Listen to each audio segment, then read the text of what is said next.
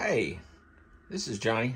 I wanted to show you my new switcher for my pedal board. This is my complete pedal board now. This is the Zoom MS50G, which is a inexpensive multiple effects unit. These are about, I don't know, 100 to 120 bucks new. You can pick them up used for about $70. It's got like something over 100 effects and up to 4, 5, 6 at a time. And you can set up different chains or think of them as different pedal boards. So if you want a pedal board that has a phaser and a delay and a reverb, you can set that as one and have another one be a EQ or distortion and echo. You could do that as well. You know, and you could set up to 50 of these things. Well, I only need 3 effects for my guitar rig, and that is I like to have a spring reverb similar to an old Fender, a echo, you know, analog delay, tape delay, something along that lines. And the third thing is a tremolo, like a old Fender amp tremolo, or you know, one of the old Armins, or you know, some funky old Valco amp. You know, I love the old tremolo sound, you know, Bo Diddley style. So this is kind of difficult to set up. It takes you quite a while to go through and set all these parameters and set up all these effects chains. And what I would do for the last few years is I would just use this pedal alone, and I had a reverb, a tremolo, and a delay. And I had it set where this button turned on and off the tremolo. And that's all I ever needed. But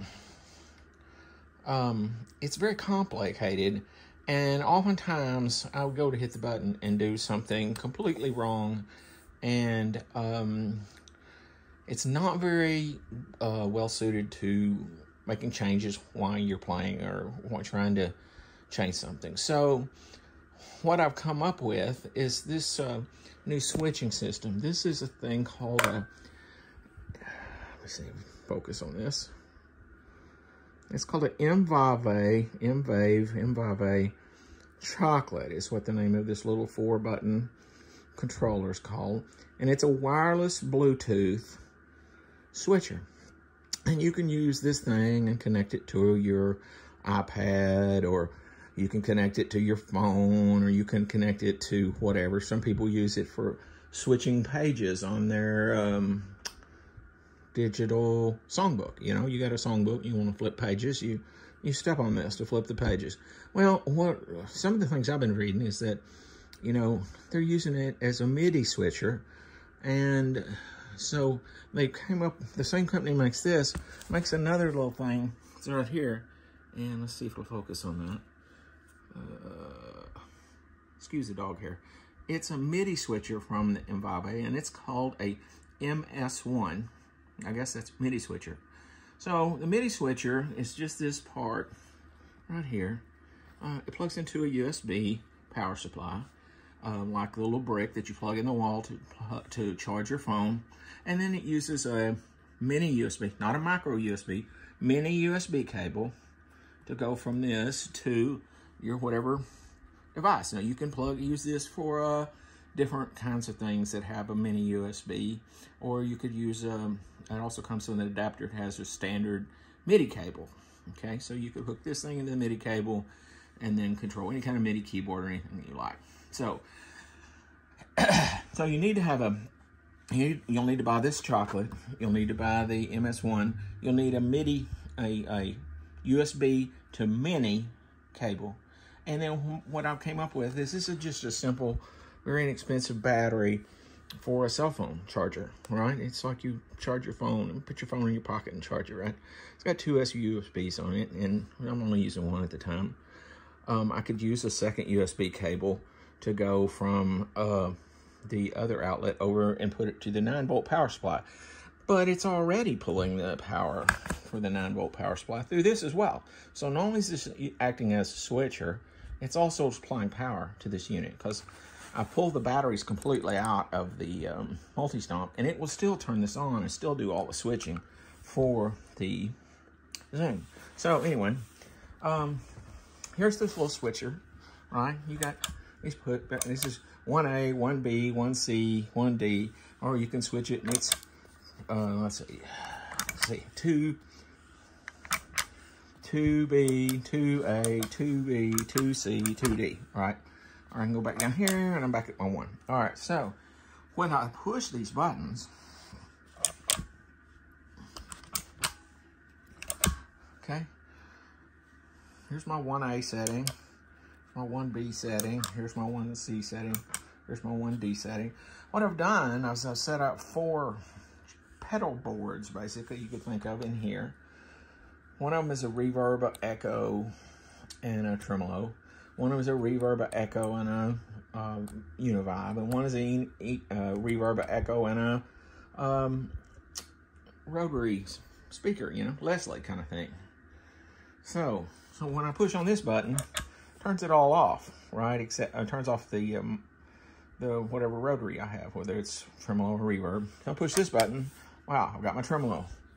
Push this button, I've got my univibe. Push this button, got my Leslie. And that's it, you know, and this thing is pretty cheap. It's like 30 bucks on eBay, and the little MS-20 is like 15, you know. So by the time you pay shipping on this M-vave Chocolate and the matching MS-1, you're at about 50 bucks, right? You spend 7 bucks on Amazon to get you a mini USB cable and another 20 bucks on a battery, and you got a whole setup here. So that's what I've come up with. It's a little bit fidgety to set up. When you first get the Chocolate and you first get the MS-1, you do have to use either a computer or a smartphone. I used an iPhone, and you go on the Apple Store and you download the app from M-vave and, you know, set up your devices. One of the things that doesn't make a whole lot of sense in the setup is for the setting up the MS-1, they have different kind of talk that the device is doing. You know, is it going from the device? You know, is it going from here to here, or is it going from here to here? Is the connection? What is this? What does this want? What do you want this to do? And you have to set the thing up where it's a one-way connection. It just switches from here to here. So whatever this is doing sends a signal to here. It's not sending a signal back. So you have to go in there and you have to do the configuration to where it's that particular circumstances. And they use some weird language that is nothing like what I just used to describe how to do this. I can't remember what the language was. But anyway, thought y'all might want to see this video, and it works really well. I haven't tried it on a gig yet. I'm supposed to do so in about a week or so, and I'll see. So, you know, what I'll do is I'll be able to set this on top of the amp, right? Plug it in, and then I'll be able to take this across the room, wherever, you know, cordless, wireless, it's rechargeable, and put it on my music stand, put it on the floor, step on it with my feet, leave it on my music stand, switch it with my hands, whatever. Anyway, I thought it would be, you know, we'll find out. So, thanks a lot, guys. I appreciate it. Johnny Atomic out.